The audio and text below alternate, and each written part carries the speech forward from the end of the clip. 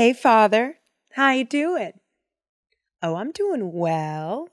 So, what story are we getting into today? Get out of town. I love that story. Oh, but Clara doesn't really like that story much. Yeah, okay, call back later.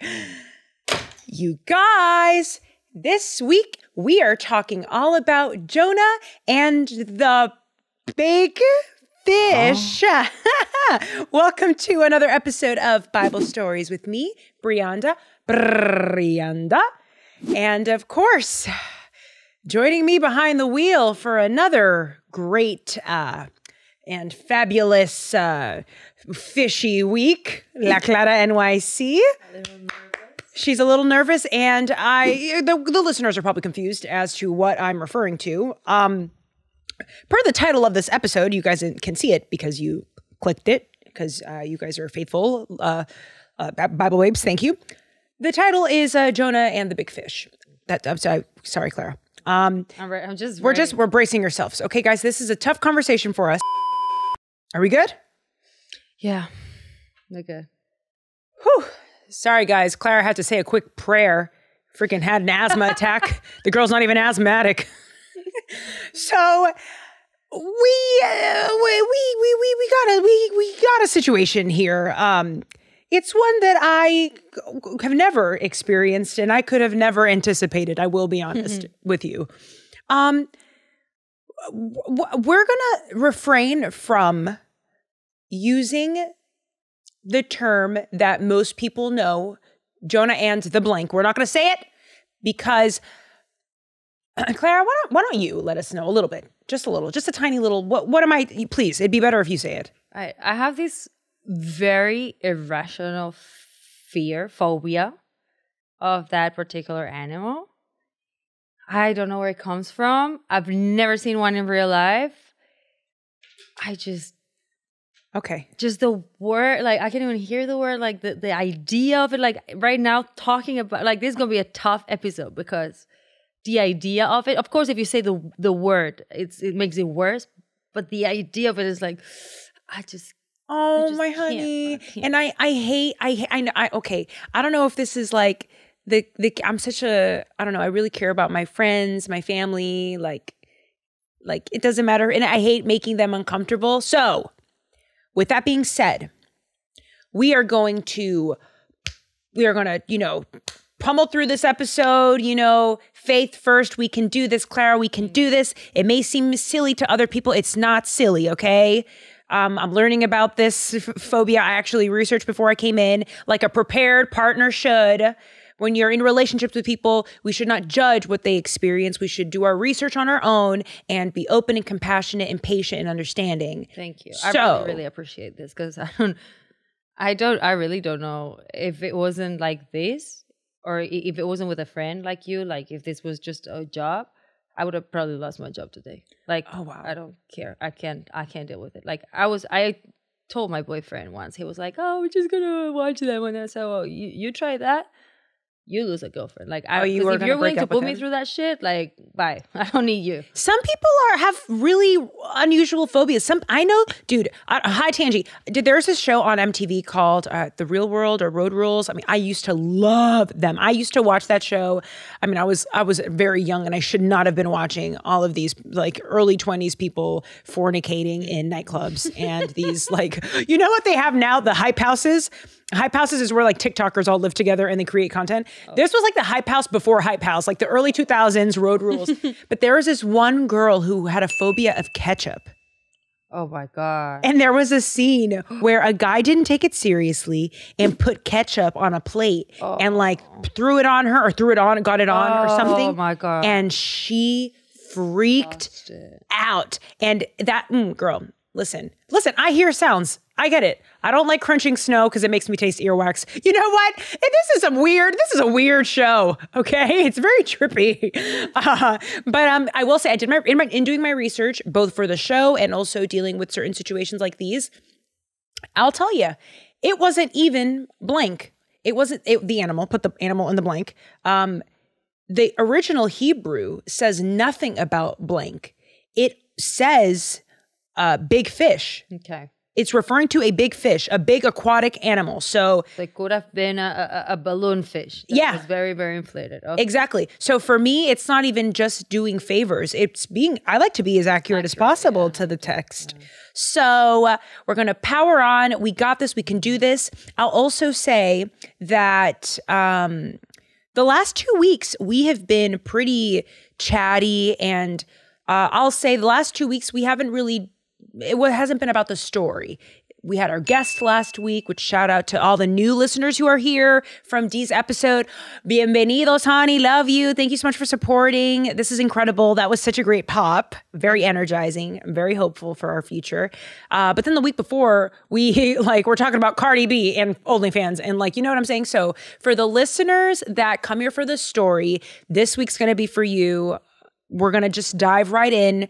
Of course, you guys already know it's my birthday month. Hey, I don't know if you guys want to maybe join the Patreon for the month for my birthday. I don't know, whatever. I'm just saying if you want. You know, Clara and I are bust our booties off doing this every week. And we're not making horrible decisions money. We're not on billboards in Times Square yet. You know, we're still small. So any little bit helps. But of course, keep liking, commenting, sharing, supporting us that way is just as helpful, you know? So without further ado, let's dive into this week's story. Here we go. Jonah and the big fish. But first, let me give you guys a little bit of information before we dive into the actual book. So the book of Jonah is a 4-chapter prophetic book authored by Jonah himself. And this story has got to be one of the most famous stories of the Bible. It's up there. If the Bible had a top 10, Jonah and the blank are there. It's there. Mostly it's known for being a fable, a kid's tale, or allegory is what our girl, Tara Lee Cobble at the Bible Recap calls it. But I wanted to add this little piece of information. It may be super fantastical, you know, the concept or the premise of the story that we all sort of know about. Jonah was most certainly a real prophet who is historically a person who was around. He counseled Jeroboam II, JJ, we call him JJ the second, because we know that from 1 Kings. 1 Kings, Jonah was there advising him. And also, he advised JJ, who was a terrible king. We already know he brought the northern kingdom of Israel in shambles. I mean, they were the number one detractors for Yahweh at that time. And Jonah, being the rebellious prophet that he was at this time, there's written proof of this, told JJ the second, hey man, you're doing great. The Lord loves this. Yeah, you're doing a great job. The Lord did not say that. And also, the Lord did not tell Jonah to prophesy in Israel. Okay? But that we'll get into a little bit later. Another piece of information that leads me to believe that the story of Jonah and the big fish, it may be a little more serious than we think, is because my homeboy, my one, my alpha, JC, Jesus, mentions Jonah in the book of Mathew. That's right. Our man, Jesus Christ, mentions the story of Jonah and what happened to him under sea. I know, I'm excited. Anytime I find things that Jesus said, I'm like, oh, what else did he say? What else did he say? But let's dive into some scripture. Before we get into the story, this is just some bonus scripture, okay, from the book of Mathew. We're going to go to Mathew chapter 12, verses 38 to 41. Then some of the teachers of the law and the proud religious law keepers said to Jesus, "Teacher, we would like to have you do something special for us to see." He said to them, "The sinful people of this day look for something special to see. There will be nothing special to see, but the powerful works of the early preacher Jonah. Jonah was 3 days and 3 nights in the stomach of a big fish. The Son of Man will be 3 days and 3 nights in the grave also. The men of the city of Nineveh will stand up with the people of this day on the day men stand before God. Those men will say these people are guilty because the men of Nineveh were sorry for their sins and turned from them when Jonah preached. And see, someone greater than Jonah is here. That, my friends, came from the mouth of Jesus. So for me, unfortunately, I can't just chuck up the story of Jonah and the blank as a kid's fable. You know, for me, it holds a little more weight, especially if Jesus was talking about it. What? Has a little Pinocchio vibes, no? What do you mean? Stomach for 3 days, and isn't that what happened to Pinocchio? I don't really know. I'm not too familiar with Pinocchio. What is the story of Pinocchio? Is it Pinocchio or someone else? Who got swallowed by one and was living inside of it, and then Jonah? No, there was a cartoon like when we were children.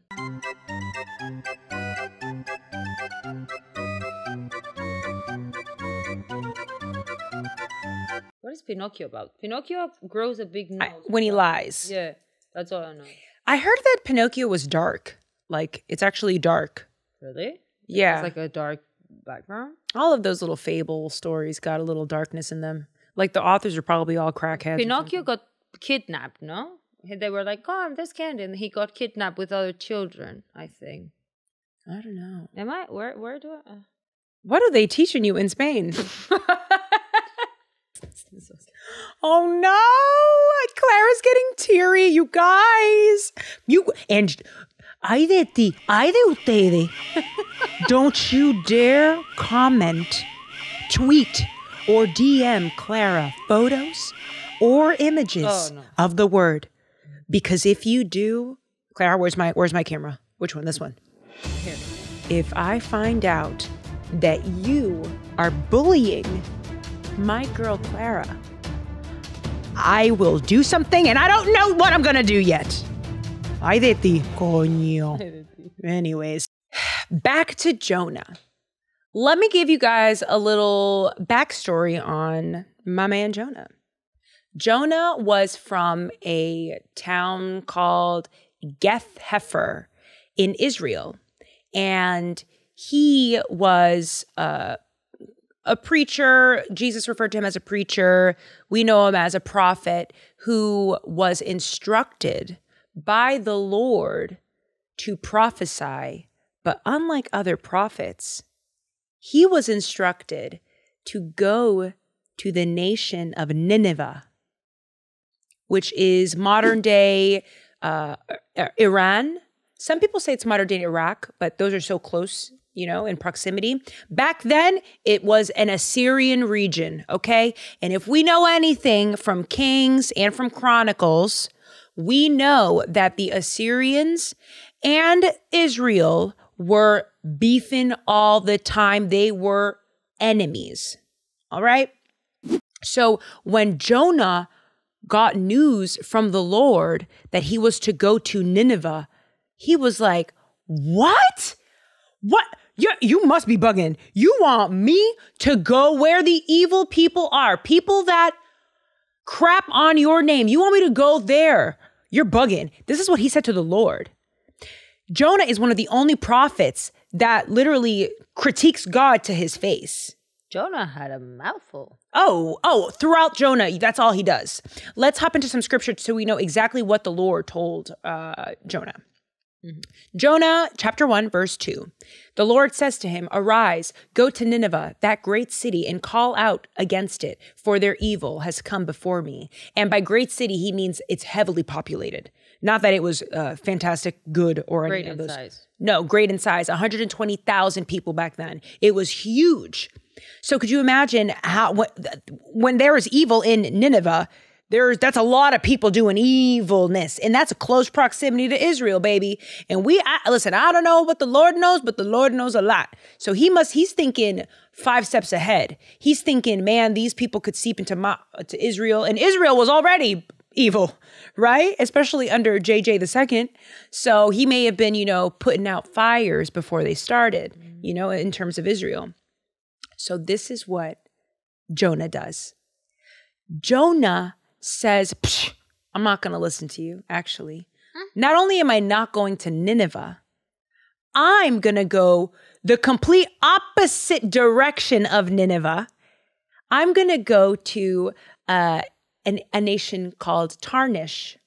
Tarnish is modern day Spain. Hey, my girl Clara, flying maracas here. Yes, and Rosalia, Rosalia.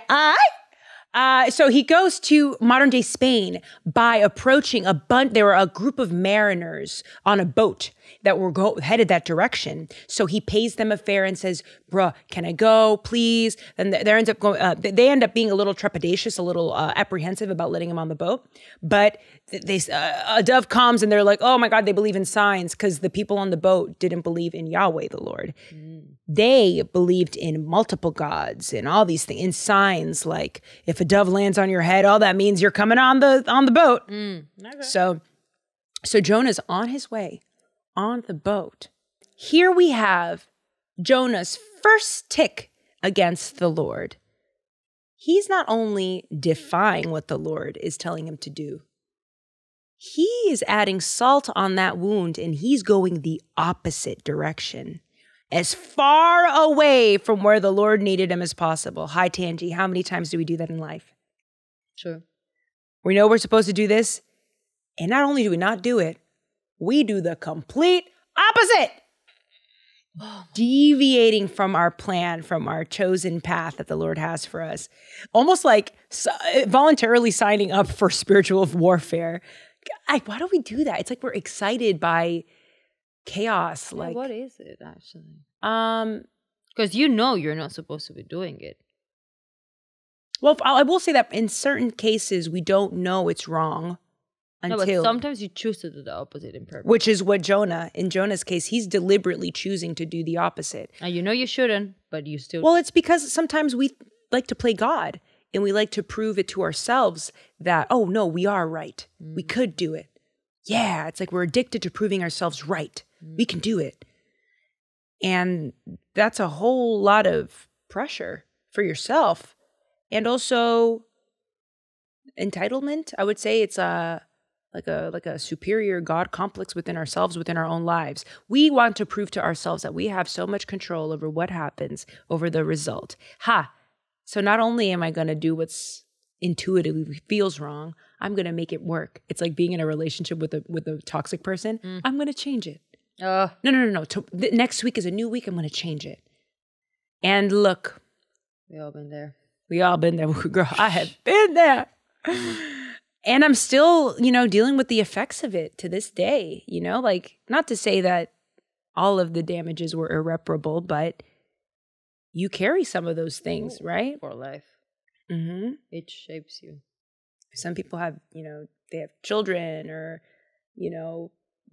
bad financial dealings, bad financial partnerships, and et cetera, Now, the Lord sees this, of course. And the Lord does something that he sure has done in my life, I'll tell you. The Lord knows and sees that Jonah is on this boat with a bunch of non-believers, right? A bunch of crystal-wearing, like believers. They're worshiping rocks. They're, you know what I'm saying? And he starts this massive windstorm. I'm talking about viene de repente, like out of nowhere, while they're already at sea. And at this point, Jonah is sleeping. But the Lord starts a huge storm.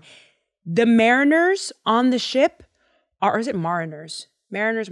My English is ratatata. Los marineros, no? Yeah, exactly. The marineros. Los marineros. They are freaking out. Let's hop into some scripture to paint the picture of what's going on. Jonah chapter 1, verse 5. Then the mariners were afraid, and each cried out to his God, and they hurled the cargo that was in the ship into the sea to lighten it for them. But Jonah had gone down into the inner part of the ship and had lain down and was fast asleep.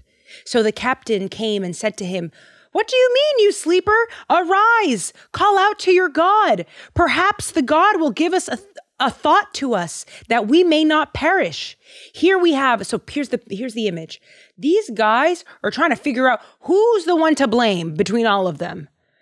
Someone had to have done this because this storm came out of nowhere. They start literally dumping cargo just to make the ship lighter. Oh my. You know what it reminds me of? Hi, Tangie again. It reminds me of when we know that we've messed up. So we start like doing stuff. Okay, well, we'll fix it this way. We'll start doing it ourselves, right? We have two things that I want to dissect here. The mariners taking the cargo off the ship, and also Jonah sleeping during a storm.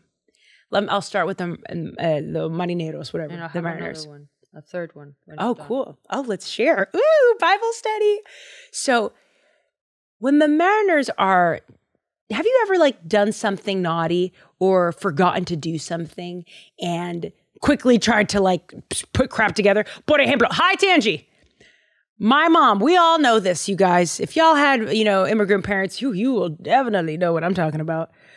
When your mom, or in my case, my mom, would tell me after school to take out the frozen meat from the freezer because by the time they arrive from work, it's going to be thawed and they're going to be able to cook it.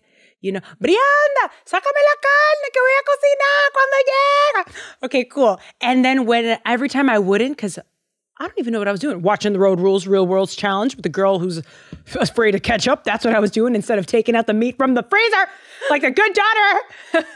So you know what I would do? My mom got home at 6. Microwave. No, I would not do that, even though I should have, but no, I didn't. My mom comes home at 6. At 5:45, I would take the meat out of the freezer. Crap, I forgot the meat. Coño, la carne. Yes, and I would put it in like hot water, and blowing on it like, Lord, please help me because my mama's going to beat me with la correa. I am going to be done. That reminds me of what the mariners are doing with the ship's already sinking. We might as well do something, right? And then the second thing I want to dissect is, don't mind me scratching a hive. The second thing I want to dissect is the sleeping Jonah. It reminds me of how sometimes we'd rather just shut it off. We know that there's a storm happening and we feel it moving us around and messing up our space. Maybe if I sleep for an hour longer, it'll disappear. Maybe if I don't look at it, it'll mean that it's not really happening. And that's not the case. That's very deep that you say that, I had a completely different, I don't know. What's your interpretation? Interpretation of it, of the Jonah sleeping bit, which wasn't the third thing that I was going to say, but you caught me now.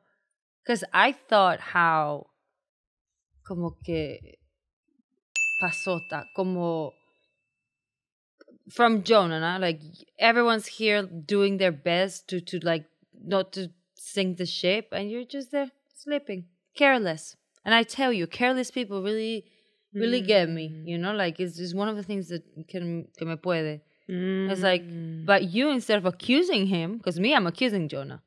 Everyone here trying to like save the boat and save their life. And look at you here sleeping.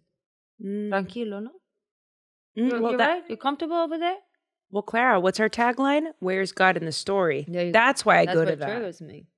And the third thing that I was going to say, the interpretation thing, is like how sometimes when we do what Jonah do, like he knows he's not supposed to go there, he still chooses to go there con su historia, with his thing that he wants to do, but you're putting these people that have nothing to do with your life and nothing to do with your shit, that they're actually doing you a favor. You put them at risk. And we do that sometimes too. Like, we make these choices to, like, do what we're not supposed to, look the other way and do what we're not supposed to, whatever. And that affects the people around us a lot. A word. We can hurt them so bad. Yeah. Without realizing or caring. In Jonah, we're still in the same chapter. Chapter 1, verses 8 to 9, the mariners are, they put 2 and 2 together and they're like, hold on. It's Jonah. Jonah's the only one that's not out here freaking out. Come out here and tell us what's going on. Let's go into scripture. Jonah chapter 1, verses 8 to 9. Then they said to him, tell us on whose account this evil has come upon us. What is your occupation? And where do you come from? What is your country? And of what people are you? And he said to them, I am Hebrew, and I fear the Lord, the God of heaven, who made the sea and the dry land. And when the mariners heard that, they went, wait, you're Hebrew? You're from Israel? That God is who's doing this? They start, and immediately, and that happens. I'm telling you. It reminds me of before my sister became a Christian. My mom and I were already on our faith walk, and there were some certain things occurring where, like, when you're met in a place and you don't have faith, but there are people of faith around you, you're like, what? Use your faith and help us out. You know? I remember one time my sister was going through a really tough time. She had a loved one in the hospital. And dude, my sister didn't believe at that time. She had never prayed a day in her life. But let me tell you something. We were in the car and my sister said, pray, bitch, pray. I do that all the time to you. Brianda, pray to your Lord, please. Please pray. Exactly. Pray to your God. Well, I will say, the mariners ended up kind of revealing that they had a little bit of respect for the Lord, even though they were they were idol worshippers. After that storm, if you don't have no respect for whatever or whoever's causing that. Mm-hmm. Well, after they find out that he was a follower of Yahweh, the mariners started following him. No. Well, yes, they do, but not yet. They ended up asking Jonah, okay, Jonah, now that we know that, what's the solution? Like, is there anything that we can do? Jonah chapter 1, verse 11, then they said to him, what shall we do to you that the sea may quiet down for us? For the sea grew more and more tempestuous. He said to them, pick me up and hurl me into the sea. Then the sea will quiet down for you. Clara, stop laughing. For I know it is because of me that this great tempest has come upon you. So basically dump me. Yeah.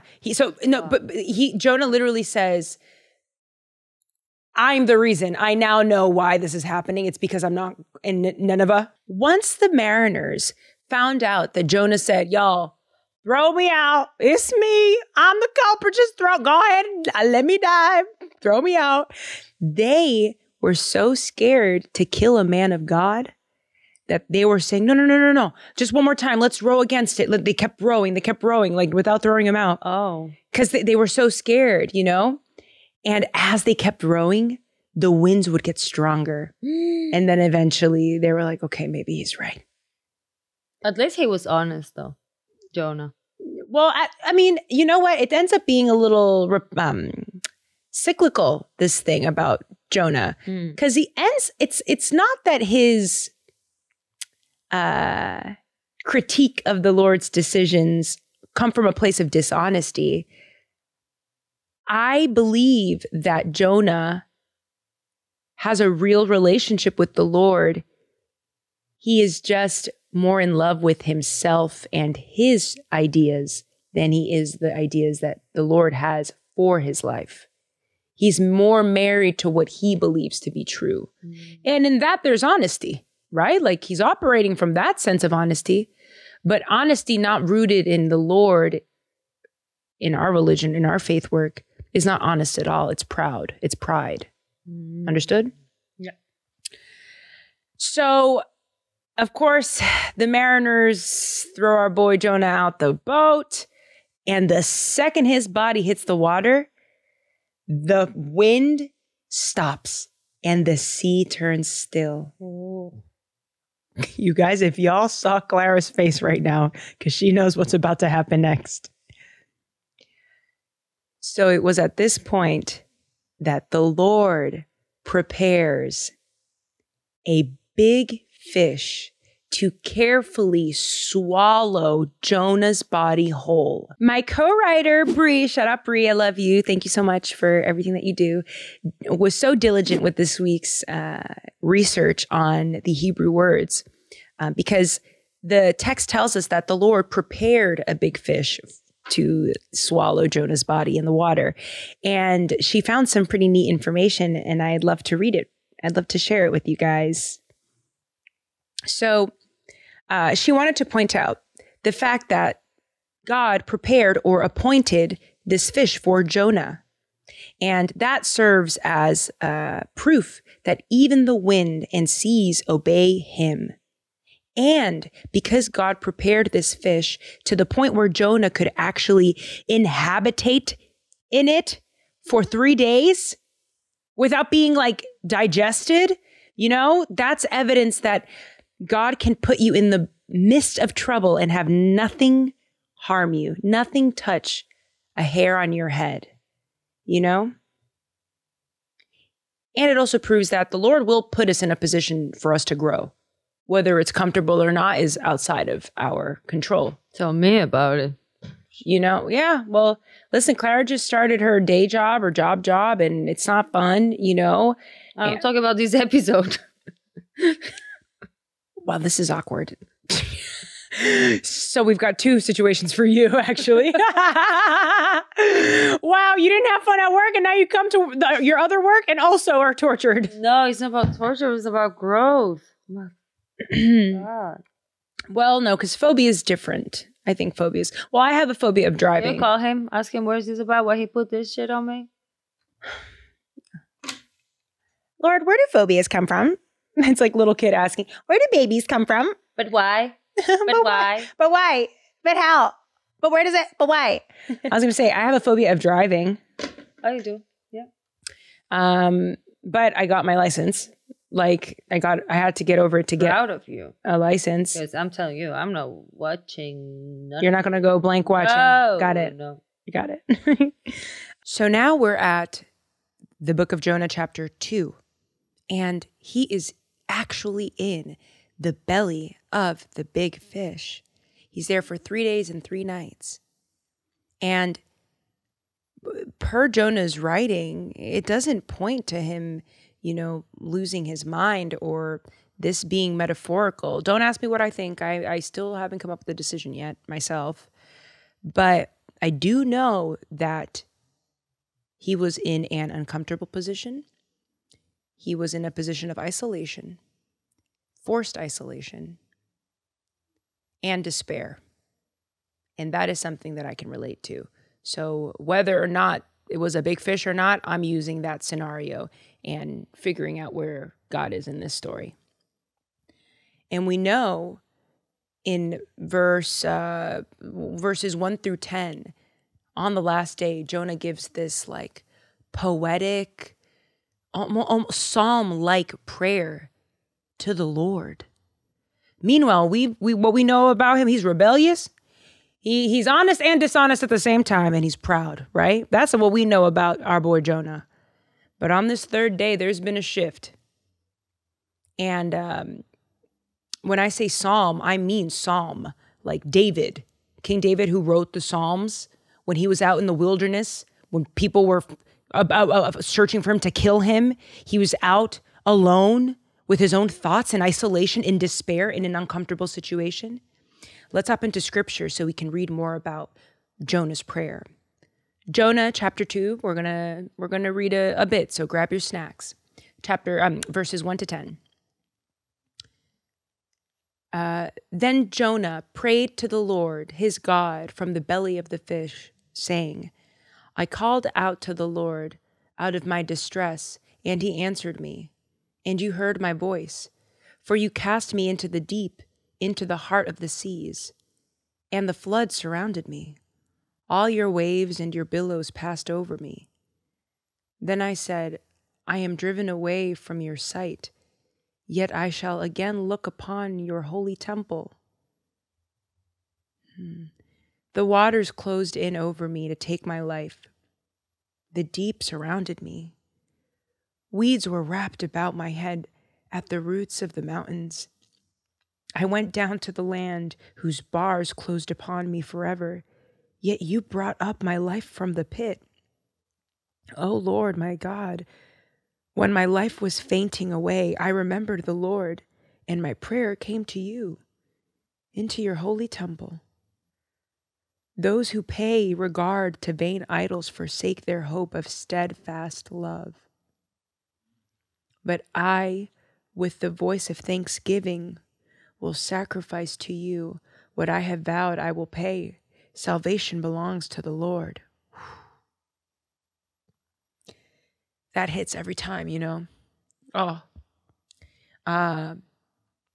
And when he references steadfast love and that hope, that's not something that we should just brush over.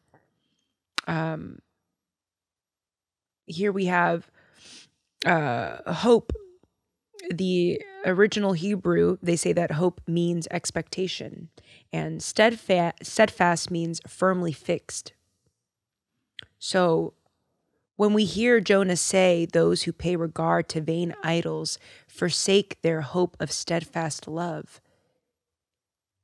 I'm assuming that Jonah, in that place of kind of like the in-between, he may be thinking about the people. Maybe the mariners who were worshiping crystals, idols, other things. Maybe Nineveh, where he was supposed to be. All those people who were forsaking the Lord and worshiping false idols and false gods. That love is not steadfast. That love is not fixed. That love depends on, the season. That's not hope. How can you expect anything from something that's not steadfast, right?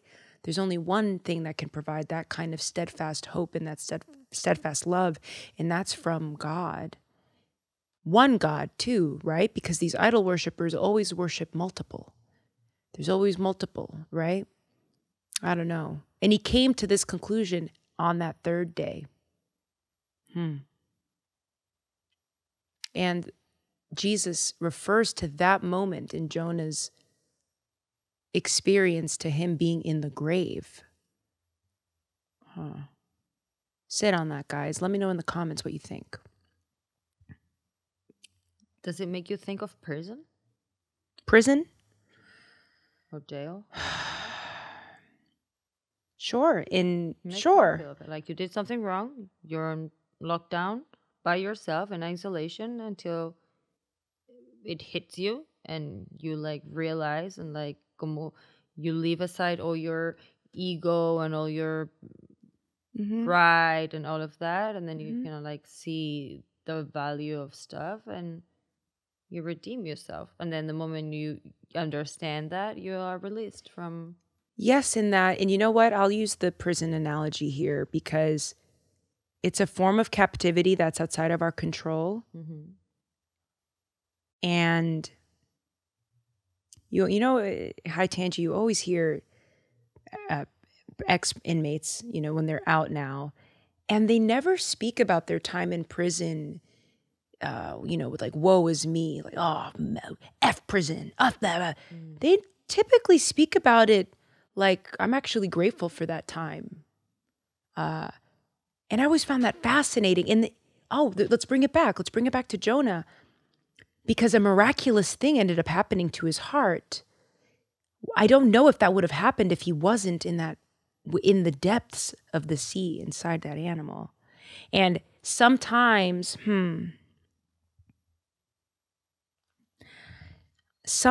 we need to sit still and listen, even in our own despair, to feel any kind of to feel the value. And sometimes it doesn't happen until after, you know, hindsight is 2020. Hindsight, that's when you really see the value. Like those inmates, I'm sure that there were days in there where they really did wish that they were free. But being out, they now see the value in that time, you know? Also, sometimes it takes for you to be in a really, really bad and environment, fucked up situation to open your eyes and absolutely. Oh my goodness. Dejarte tonterías and, you know. That Thanksgiving prayer that Jonah gave, and that Thanksgiving prayer that probably every inmate has. I would love to speak to an inmate actually, or a couple or something here on the show. Let's bring that. I would like to see if any were non-believers and then became believers after. You know what I'm saying? I just want to know. I want to know what their spirit, what that does to someone's spirit. Forced isolation. Wait, and high Tangie off the high Tangie squared. How many of us dealt with our own prison during lockdown. Oh, yeah. The first year of lockdown. A lot of my rich friends had no idea what us in the trenches had to go through. Like, or people who lost jobs, or people that had to get multiple jobs during a pandemic that we didn't even know what the extent, how the grave it was, you know? Imagine that. Whew. It sends chills down my spine, man. And I'm so, so grateful every day. I'm so grateful every day that, oh man, that I that's why those prayers really get to me, because I remember what my life was without it. And man, it was grim. It was. I don't know where I would be if I didn't have Jesus, honestly, or that faith in God. That faith that this is happening for me, not to me, you know? It's cool to know that. It makes you feel less alone. Less alone in your despair, you know what I'm saying? You know what I'm saying? But yeah, COVID was some people's big fish moment. Sure. So let's transition into the last chapters of Jonah. So Jonah's out of the fish. He's out. The big fish vomits him out, which is so cool that even if this is metaphorical, the fact that the Lord controls that fish in such a way that Jonah is not missing a single limb. Sure, he got a little dinged up. Sure, he smells bad right now. Sure, he's got fish guts on his shoulder, but he is all in one piece. The fact that the Lord can even coordinate something like you know what I'm saying? A dismount like that is, I think, deep too. Jonah. Oh, the story of Jonah is so rich. So at this point, he knows what he's got to do. The Lord says, listen, bruh, now that we cool, I'm going to need you to go to Nineveh and do what I had originally set out for you to do, which was to teach these people, okay? God tells Jonah, all right, bruh, I mean this. Go to Nineveh, okay? He goes out to Nineveh. It takes him 3 days to get there.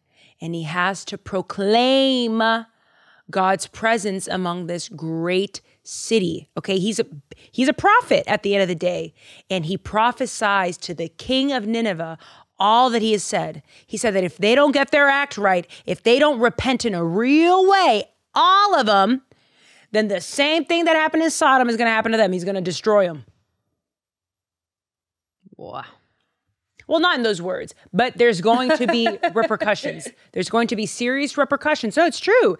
And once the king of Nineveh hears this from Jonah's mouth, boom.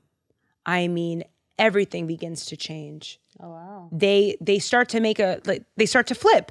Like on the first day Jonah started in the city, the Ninevites already started believing in God. How beautiful. How beautiful. Wow. You know, normally it takes a lot longer, you know? And at this point, the king had, not forced, but he made a rule where everyone was to wear, sackcloths, and they were making sacrifices to Yahweh. They ended up repenting in a real way. And even then, Jonah fell again. Yeah. You want to know why? Oh, I was liking him. Yeah, well, I was liking him too. I always get excited about them, and then they just disappoint me like that. Don't ever lose that. Don't ever lose that. Boy. That's a little piece of God. No, don't ever lose that, because it's life. That's life. Like dating. I know. Tell me about it. Is it him? No, every single time. There's this guy that I can't help it. Clara, hi, Tangie. There's this guy that I have a crush on. Ooh. Clara already knows this guy. No, you already know who it is. It's that guy. Yeah. Oh. Anyways, he posted the cutest photo. And I literally... Like the screen. I don't even know how we started talking about this, but I do not simp over dudes. I am way too cute to do that. And I don't act on it. I am not like those girls that... I'm not, no offense to those girls either. I'm just saying that I'm not someone that... My pride, I'm not motivated by my pride at all. But he posted that photo and I went, oh my gosh, I don't think I've ever, and I don't even get it. He's not even that cute, But I am like It's to you though. It's Yeah, not he's- about how. yeah. Sometimes it's not about how they look for the rest of the world. It's what they mean to you. I know. And he was eating a freaking bao bun and he was wearing this little jacket. And in my head, I went, I want to eat that bao bun and I want to wear that red jacket. Anyways, let's go back to the Jonah. I'm tired of being single. I'm tired of being single. Being single is my big fish. Lord, I need you to change me. Oh, yes, he will. Okay, back to the story. Like we already know, they always fall, right? And yeah, they always fall. They always fall. You know, one of the Bible babes, Jova. Shout out to Jova. We love you. Shout out to Wifey too. He suggested we get a soundboard. So we can just like, they always fall. I want you to do that every time now. I'm going to remind you. Oh, yeah, I know.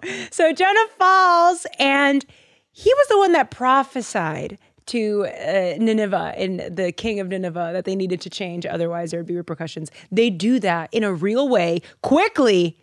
And even then, he has his hangups. He says that they've done too much damage to the Israelites, that it's too late for them. Oh, they're way too big. It's not going to be enough, you know? And he tells the Lord this, and he says, they're repenting, but you're still going to murk them, right? Like, they're still going to die, right? And the Lord's like, no. There's the man who just did the opposite of what the Lord had told him. Well, a lot of... hi, Tangie. A lot of Christians, I'm sorry, I have to call out my brothers and sisters sometimes, okay? A lot of Christians do that same thing. The same thing that Jonah's doing. Wow. Where they're supposed to be happy and thankful that they're opening the hearts and that they're softening some hardness, you know, their hearts of people. But sometimes they remember the people that they used to be and they say, oh no, it's too late for them. And I say that from experience. When I was an atheist, I was friends with a Catholic girl, very close. She was one of my best friends.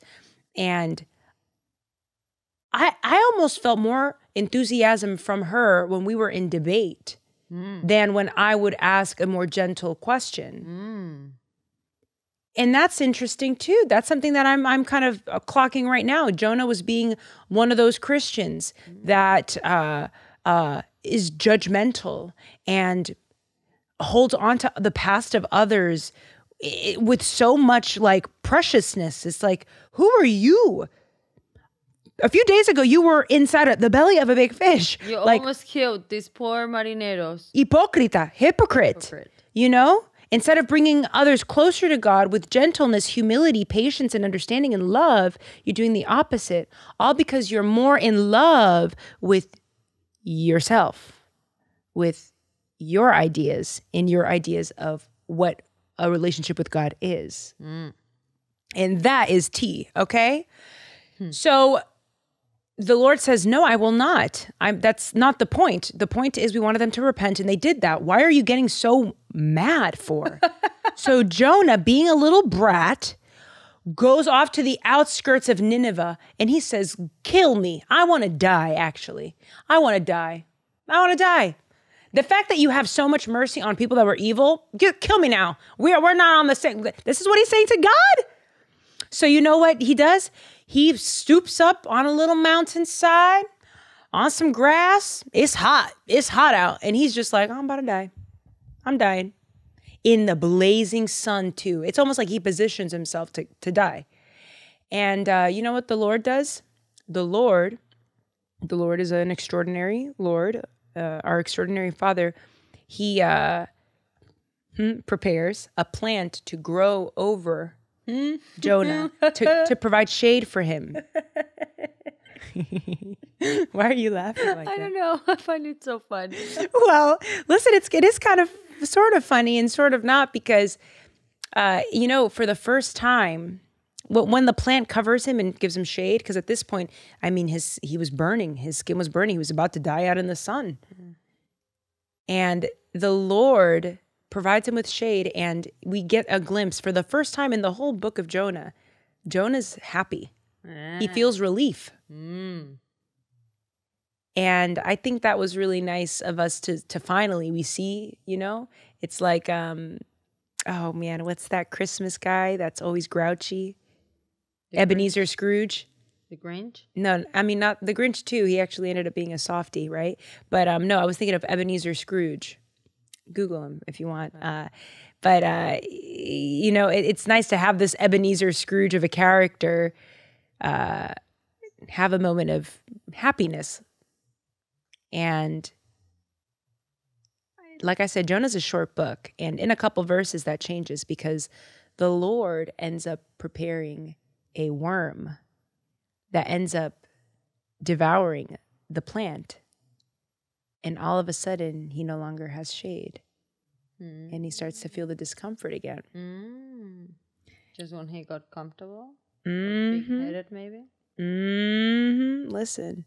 Well, let's read some scripture as we're winding down. So Jonah chapter 4, verses 7 to 9 describes this worm moment. And it goes, "But when dawn came up the next day, God appointed a worm that attacked the plant so that it withered. When the sun rose, God appointed a scorching east wind, and the sun beat down on the head of Jonah so that he was faint. It is better for me to die than to live." And in Jonah chapter 4, verses 8 to 11, God says to Jonah, "Do you do well to be angry for the plant?" And he said, "Yes, I do well to be angry enough to die." And the Lord said, "You pity the plant for which you did not labor, nor did you make it grow, which came into being in a night and perished in a night." "And should not I pity Nineveh, the great city in which there are more than 120,000 persons who do not know their right hand from their left, and also much cattle?" That's how the book ends. There's so much here in that. I love the fact that they ended it like that abruptly. I love songs that end abruptly like that. Oh my God, hi Tangie, Dolly Parton, one of my favorite Dolly Parton songs. She has a song called The Bridge. The bridge so high, the bridge so low. The bridge is where it all started, on the bridge. It needs to be bigger. And the end of the song follows a story. She's one of the best storytellers of all time. And at the end of it, it's an abrupt end of a woman who's pregnant with a man who left her baby. The song ends abruptly in a way that no one knows what's happening. I think they do that in Jonah deliberately, so that we see the abruptness in life. Like it takes in a moment something can shift. And not only that, here it ends with the Lord providing us questions that make us question our own selves, our own blind spots, our own flaws. Here you are angry at feeling forsaken for yourself, self-pitying yourself. You pity the plant for which you did not labor. You did not make it grow. I did. Here you are feeling angry about the fortune of other people. You did not create them. You are not their God. You're not even your God. You know? And then it ends it at that. There's nothing else that needs to be said. Sit on that. Is it uncomfortable? Yeah, sit on that note. Ooh, the Lord makes us really sit in it. Sit and listen. Oof. Which brings me to this week's moral of the story. You ready for it? Let's go. Moral of the story is, God is so merciful and patient. We saw that today with the way the Lord was merciful with Jonah. But let's not sleep on the mercy he gave the nation of Nineveh. He offered them opportunities to learn more about him, despite their hardened hearts. In fact, the Lord's mercy and love for his own enemies is the exact reason why Jonah resented him in the first place. But if you're a true Bible babe, then you've reviewed over 18 books in the Bible already. And I'm almost positive you can see something that maybe Jonah didn't at the time. And that is that the Lord is preparing us When God is preparing us for what he has in store, it can be challenging for us to be wholeheartedly obedient. Like angsty teenagers who don't listen to their parents. When God tells us not to do something, or rather to do something, we often do the opposite. We doubt, or take a beaten path that leads us down spiritual warfare and despair. But in that despair, and beyond that doubt, is God's patience in correcting us, in healing us because he loves us. He has called all of us to inherit his kingdom. We just have to be still and listen. Be still and listen. Be still and listen. Be still and listen. Be still and listen.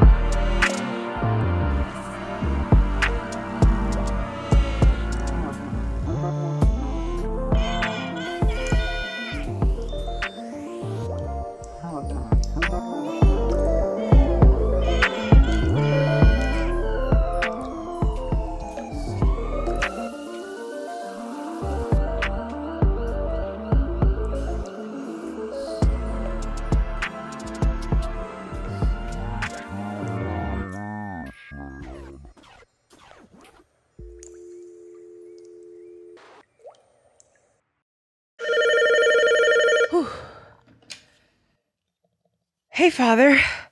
How'd I do? Yeah, this weird thing just happened. I feel like I entered the metaverse. I don't know, what was that about?